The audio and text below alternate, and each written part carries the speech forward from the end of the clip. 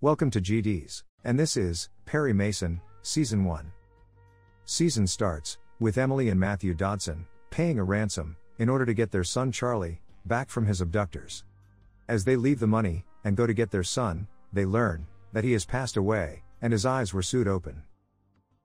On the other hand, we get to see Perry Mason, a private investigator and a World War veteran, working with a friend Pete Strickland, as they are following and keeping an eye on an actor. Later, they were able to get compromising photos of him, for which they were hired. We also get to see Mason, living on his parental farm, which is beside an airfield, and he is refusing to sell it to Lupe Gibbs, the owner of the airfield, as she wants to expand the runway, in spite of him having an intimate relationship with her. Mason is asked by E.B. Jonathan, an attorney and a regular employer of him, to help him with a case, as he is being hired by Herman Baggerly, a rich and powerful industrialist. As Mason goes with him to meet with Baggerly, he learns that the case that he needs to work on is that of Charlie's kidnapping. Baggerly doesn't trust the Los Angeles Police Department to do the job that was needed. He also lets them know that the Dodson are not rich, but they are the members of his church, Radiant Assembly of God, and that is why he is helping them out. Mason and Jonathan reach Dodson's house. Matthew Dodson is being interrogated by Detective Holcomb and Ennis. They learn from him and his wife that when Charlie was abducted, he was at the grocery store, while his wife was sleeping downstairs, after putting Charlie to bed. The detectives, with their line of questioning, seem to be suspicious of Matthew for being involved in the kidnapping. Mason also thinks that something is not adding up, as the kidnappers knew that Dodsons will be able to pay a $100,000 ransom. Mason, investigating the case, learns from a traffic cop that right before Charlie was found, he saw a green Phaeton getting away fast. He shares this information with the detectives, who seem to be convinced that Matthew Dodson was involved in Charlie's abduction. He later goes to see Charlie's body in the morgue, and keeps a part of the thread with him, which was used to sew his eyes. Later we see him going to a New Year's party, and he tries to leverage a better pay for the photos he took, but it turned out that he overplayed his hand, resulting in him not only losing the promised amount, but also getting a beatdown in return. As he returns home, we learn that he is separated from his wife Linda, and gets even more upset, as he is not able to talk with his son. On the other hand, we see Detective Ennis visiting Charlie's kidnappers. He shoots and kills two of them in the apartment, while the third, being shot, is able to make it to the roof, and as he tries to get away, he falls and dies. While Baggerly plans to lay Charlie to rest with the funeral services at the church, and Sister Alice shows Dodsons her support in their time of grief. Later, Detectives Holcomb and Ennis, in the presence of District Attorney Maynard Barnes, arrest Matthew for conspiring to commit Charlie's kidnapping, as they were able to determine that he lied about being at the grocery store. In addition, they claimed to have an eyewitness who saw a figure like him coming out of his house, carrying a child, on the night when Charlie was abducted. And finally, they were able to figure out that he was able to get the money to pay for the ransom, as he is Herman Baggerly's son. Knowing this, Mason is even more suspicious of Baggerly, as he withheld information from them. While Baggerly is also not fond of him, knowing that he got a blue ticket discharge from the military. We learn in a flashback that during the war, as Mason's company retreated because of a gas attack, he killed mortally wounded soldiers, rather than leaving them to face a painful death from the gas. Meanwhile, Officer Paul Drake finds the bodies of two of the kidnappers who were killed. He also follows a blood trail of a third person to the building's roof, but he finds no body. As he writes his report, he is questioned by Detective Holcomb and Ennis. They put pressure on him to revise his report in order to fit their narrative that the blood trail was not going out of the apartment, but instead was coming in. Drake changes his report, but is not comfortable with the same. And as he looks further, he is able to find a broken denture at the scene. Mason is able to convince Strickland to help him investigate the case, despite not being able to pay him for the last case.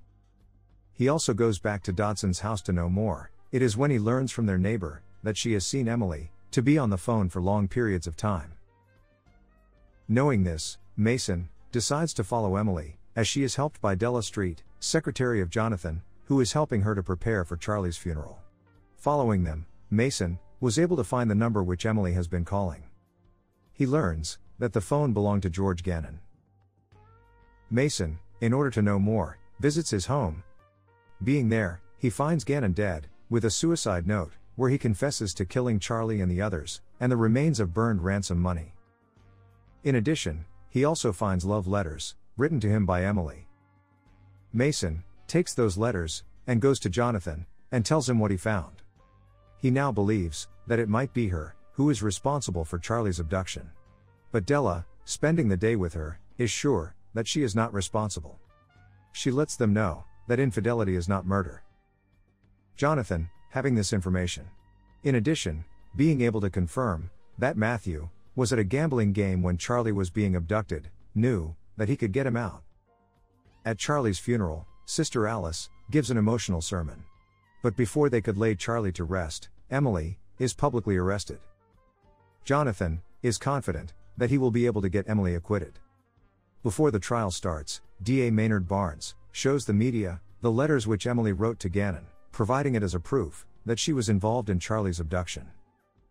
Jonathan lets Emily and Matthew know that they have to appear to be together in the court, so that the jury can see a husband supporting his wife. But Matthew, learning that she had an affair, is also quite upset with her, and blames her for Charlie's abduction. Although at the trial, he sits behind Emily to support her. Barnes hammers her with accusations during the bail hearing. Emily, feeling responsible for not being able to protect Charlie when he was taken from their home, nearly pleaded guilty. But Jonathan is able to push through, and Emily pleads not guilty.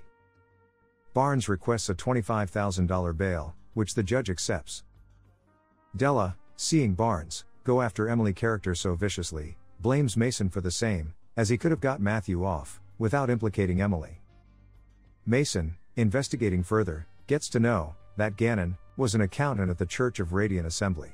Being there, he learns that Gannon had worked on a few of their fundraisers, and they give Mason the references that Gannon had.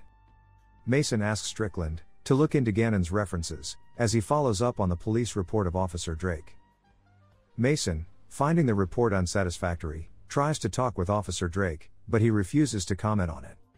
Later, we see Detective Ennis strongly suggesting to Officer Drake to keep his mouth shut. While Strickland was able to find that Gannon used to work at a casino. Hoping to find more at the casino, Mason goes there, but he learns from Gannon's former boss Al Howard that Gannon left voluntarily from there for religious reasons. Mason, along with Strickland, visits Coroner Virgil Sheets in order to know more about the kidnappers. They learn from Sheets that one of the men who was found dead did not die of the gunshot, but because of a boot on his neck. While Gannon's body was sent to another morgue, where his cause of death was determined to be a gunshot to his head, and had nothing more in the report. Mason, seeing the evidence, has a strong feeling that Gannon is being set up. Thus he tries to talk with Drake again. Drake punches him and asks him to stay away. But feeling guilty, he later goes to him unofficially and tells him that he was asked by Detective Holcomb to change his report. He also gives him the denture he found, but lets him know that if he ever asks him anything officially, he will deny it. Mason and Strickland, having the denture, sneak into the morgue and are able to confirm that the dentures belong to Gannon. Meanwhile, Baggerly, believing that Emily is indeed guilty, stops funding Jonathan and his team. On the other hand, Sister Alice, believing in Emily, visits her in order to give her strength. And as they talk, Emily tells Sister Alice that she feels guilty about Charlie's death. But Sister Alice is able to make her see that she is not responsible. Later, as Della goes to visit Emily, she finds Ennis and Holcomb attempting to violently get a confession out of Emily. She is able to stop them, while Jonathan is able to get her into protective custody. Mason and Strickland steal Gannon's body, and they ask Virgil to examine the body. Virgil tells them that the body has a broken hip and a gunshot wound in the shoulder. Thus this proves that he couldn't have driven back after killing the other two men, as being claimed by the detectives. And they now believe that there is a fourth man who is also involved and tried to cover up everything. And in order to have an official autopsy, they dumped the body at a golf course so that it could get to Virgil's morgue officially. They tell Jonathan about their theory, but having no admissible proof, it's just a theory. Jonathan, in order to get Emily bail, tries to raise the capital on his own, but he is unsuccessful. He then goes to the DA and tells him about his theory of there being a fourth man. But the DA, using this case to prop himself up for the upcoming mayor's election, threatens Jonathan, and tells him that he only has 3 options: either he pleads Emily out, tanks the case at trial, or face charges of misappropriating client funds, which will get him disbarred. On the other hand, Sister Alice, preaching to her followers, suffers a sudden seizure during one of her performances, and as she recovered, she claimed that God told her to resurrect Charlie. Her claims divided the church. Baggerly and the other bankrollers of the church want her to issue a retraction after her statement. Sister Alice, being convinced by her mother, is ready to give a retraction to the newspapers. But as she begins, one of her congregation members shows her support for what she claimed. And Sister Alice, instead of retracting, doubles down on her vision, and tells everyone that Emily is innocent, and she will resurrect Charlie. This outburst leads to a division in church, where many high-profile donors decided to leave the church. While Mason and Strickland, retracing the steps of the kidnappers, discover that the building they used for the ransom location connects to a lodge, and Ennis, being a member of a social club, is present at that lodge. While Jonathan, shaken by Barnes, goes to Emily in order to make her plead guilty, but he has a change of heart in between, and he urges her to fight. However, the next day, Jonathan, not being able to get a loan to get his client out, and being threatened by the DA with disbarment, is quite disheartened, and feels defeated. Thus, he decides to end his life. Della finds Jonathan's body and calls Mason. They cover up his suicide as a natural death. Later, they return his body to the family plot in Northern California. It is when they find that Jonathan had been long estranged from the rest of his family.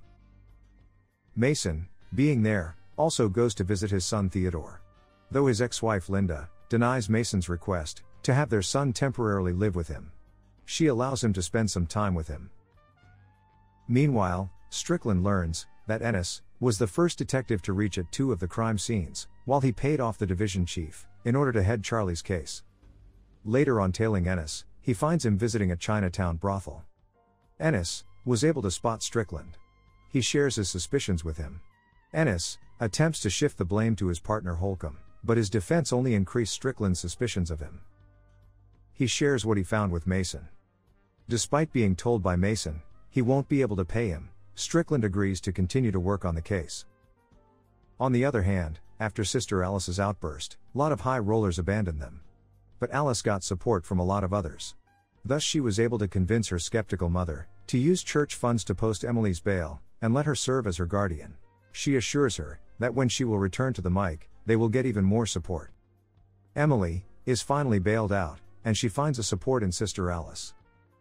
Her new court-appointed lawyer is not competent attorney, and later Della was also able to discover that he was working with D.A. Barnes. Della tries to get her a good attorney, but none were willing to take her case. As Mason's rage at the legal system, Della, seeing him speak, forges a document stating that Mason had been serving a legal apprenticeship under E.B. Jonathan, and thus can represent Emily. Emily accepts Mason to represent her in the trial. And with help from Deputy District Attorney Hamilton Berger, who is friendly with Della, Mason was able to pass the bar exam, and he becomes a lawyer.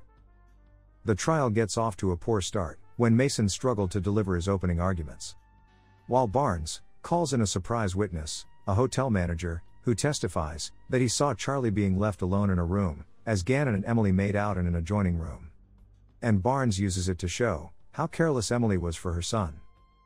While Strickland uncovers some checks, which suggest that Gannon was stealing from the church. He tells Mason to use Gannon's dentures in court, but Mason is apprehensive about betraying Drake. Strickland also travels to Colorado to follow up on a lead on Ennis and 2 of the kidnappers. Being in Colorado, he finds that Ennis worked there for a church deacon, Eric Seidel, years prior, along with the other 2 kidnappers. In the court, Mason attempts to get Drake to mention the dentures himself during cross-examination, but does not push him on it. Later, Drake visits Mason, and determined to help, he gives him an official evidence envelope, so that he can present the dentures in court. However, the judge rules it inadmissible. He also doesn't allow the second autopsy of Gannon to be presented, stating that the body was not in proper chain of custody, and could have broken a hip on being stolen. Barnes prepares Ennis for the stand, but was able to figure out that he might be a weak link. Thus, he decides not to put him on the stand. While Holcomb, now knowing that he had something to do with the case, tells him to make sure that no one can point a finger at him. Barnes, as his final witness, presents the guard from Emily's jail block, who falsely testifies, overhearing a confession between Emily and Sister Alice, when she visited her, and this causes chaos in the courtroom. As the court is adjourned for the day, Della, following the money, was able to figure out payments being made to one of the church's old accountants. Mason travels to the address and finds a man named Jim Hicks. He tells Mason that he has been waiting for him. He reveals to Mason that he was a former accountant for the church, and as he was hesitant to participate in a financial fraud scheme headed by church's deacon, Eric Seidel, he was let go of his position and was given the land to buy his silence. Mason presents Hicks's duplicate financial records, showing the church was $100,000 in debt. Later, Baggerly testifies that he refused to provide another loan to the church, amounting to $100,000, just before Charlie's kidnapping, the same amount for which he was later ransomed for. Strickland also returns from Colorado and informs Mason that Ennis and the two dead kidnappers worked as strikebreakers under Seidel for a mining company in 1914, thereby proving their connection. Mason asks Strickland to tail Seidel in hopes of getting him to testify, but Seidel escapes and goes to Ennis for help. Ennis, knowing that he is the only person who could point a finger at him, kills him. While Drake was able to track the kidnappers' movements to a hotel, and he is informed by a maid that Ennis showed up with a woman to calm a crying child. Drake and Mason visit the Chinatown brothel, where a girl tells Mason that the woman Ennis took to the hotel died of a heroin overdose. And as they go to the morgue, Virgil confirms to them that being fed from a heroin-addicted woman would be deadly to a baby. Despite having all the answers, and knowing that Emily is innocent, they don't have actual evidence to provide in court. Meanwhile, Sister Alice, propagating a resurrection on Easter, is met with opposition from the other fractions of the church.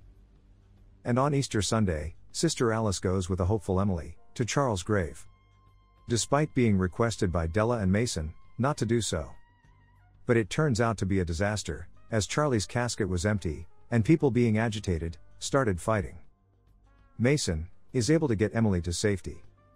On the other hand, as Sister Alice was returning with her mother, she finds a different baby on the streets, and she claims him to be Charlie. Alice, not being able to handle it, runs away from there. Mason thinks of putting Ennis on the stand, hoping that he will be able to break him up there. But Berger is not sure of his approach, and advises him to rest his case and pin his hopes on Hicks' testimony. While Della suggests that Mason puts Emily on the stand, and after contemplating, he decides to do so. But during her cross-examination, Barnes is able to get Emily to claim partial responsibility for Charlie's death. Mason delivers a passionate closing argument, blaming Barnes for attacking Emily's character instead of pursuing for the truth. As they waited for the jury to return, Mason finds out that as he was late on paying taxes on his farm, it came up for auction, and Gibbs bought it. Knowing this, Mason got quite worked up. The jury returned after 5 days of deliberation, but they were not able to reach a decision and remained deadlocked. Thereby, the judge declares it as a mistrial. Barnes vows to retry the case and attacks a reporter who brings up the impact the failed trial will have on his campaign for mayor. While we see Strickland meeting with a juror whom he pays off, but he reveals to him that there were 2 other jurors who legitimately voted not guilty. Emily, despite knowing that the baby she got is not her son, accepts him as Charlie. While Alice's mother, not being able to find her, starts traveling with Emily, preaching and claiming the child to be a miracle baby in her newly formed Church of Reborn. Strickland decides to leave Mason and joins Berger, who will now be prosecuting the church's financial crimes. Holcomb and Ennis are paid by Al Howard, the casino owner, but Holcomb, not trusting Ennis, gets him killed. While Drake resigns from the police force and joins Mason as an investigator. As he moves into Jonathan's office, with Della as his secretary and future partner. Mason vacates his farm and decides not to fight Gibbs. He is also able to track down Alice. He tells her that he knows that Charlie's death was not planned, and that he died because he was fed by a cocaine addict woman. While Gannon and Seidel, in order to cover the $100,000 hole, came up with a plan. And Ennis, working with his former friends, decided to do what was needed. but he was not able to figure out how Charlie's body disappeared from the casket, and he wanted to know from her if she was a fraud or a real believer. She doesn't provide him with a clear answer, but as they talk, they bond over their loneliness. As Alice leaves, she tells him that she was able to bring Charlie back. And as the season ends, we see Mason letting go of the black thread he took from Charlie's eye. Thanks for watching. And if you liked it, please subscribe.